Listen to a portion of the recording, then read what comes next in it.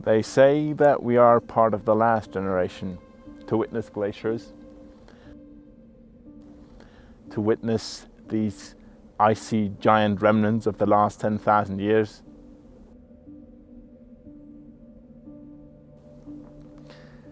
Unsettling, as it should be. But are we taking the right lessons out of this monumental event? Climate change is a big problem. Probably the biggest one that we as a species have ever faced. And we're only just realizing it now.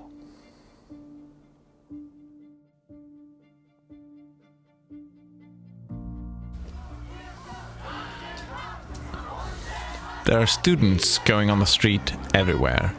There are hashtags, there are entire political parties devoted to the protection of the environment. It has become very fashionable to protect the planet. And in principle, that's great.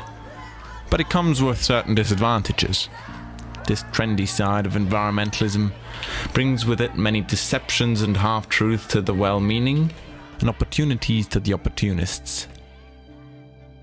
People don't know much about the scientific nature of this disaster, and have embraced the fact that looking like caring about it will raise their social status. This isn't bad on its own, but when you consider that we could be shaping policies to face the most difficult challenge ever based on the demands of the badly informed, you start to realize that this may not be a matter of good intentions, but one of logic, facts, and most importantly, science. The prime example for this exact problem is the political trajectory of nuclear power.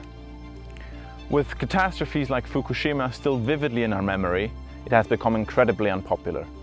The fact that it is one of the most difficult sources of electricity to understand doesn't help.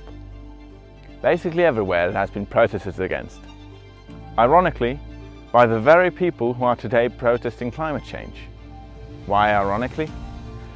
Because if it wasn't so unpopular, nuclear power could be our greatest ally in the fight against climate change.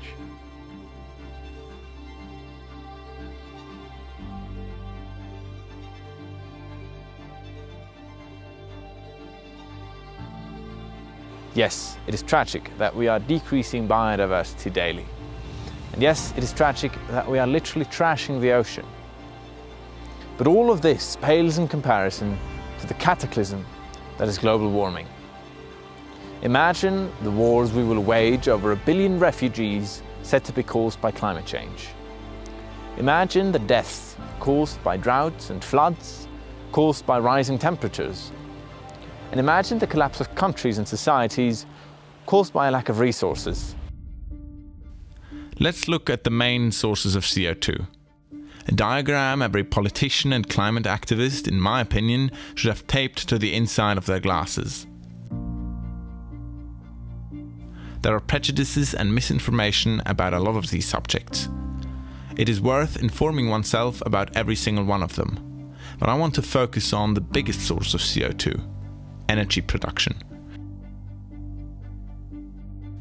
Depending on the statistics you look at, it makes up anywhere from 25 to 50%, averaging at about 45% of our total carbon dioxide production.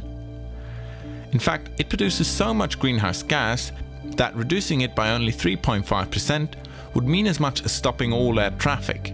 Another thing unique to this source of CO2 is how much its efficiency can be impacted by new technologies. All of this contributes to the fact that we cannot miss out on an opportunity to reduce the CO2 output of energy production. Nuclear power is such an opportunity. In fact, nuclear energy leaves the smallest footprint on the environment and has historically been responsible for fewer deaths than any other source of electricity, even if you include the catastrophes of Fukushima and Chernobyl. The problem is that the two big failures in nuclear history have burned themselves into the public memory more than 1 million small accidents ever could. And also, we are judging this technology by reactors built 40 years ago. modern technologies like thorium reactors or waste-powered facilities are not being implemented or even funded because of this fear of a technology most of its critics don't quite understand. Not many people know that nobody has ever died because of nuclear waste. Even fewer people know of the advancements made in reactor technology. Every time someone brings this up, they seem to be dismissed quickly, because nuclear power never seems to be an option. But let me say this: anyone who would rather cause 7 million deaths a year by polluting the air than tackle this much more solvable problem is either not understanding the situation or willfully causing harm and destruction. Climate change is too big of a challenge for us not to think about it as logically as we can. We will not solve this problem if we don't put our effort where it means most.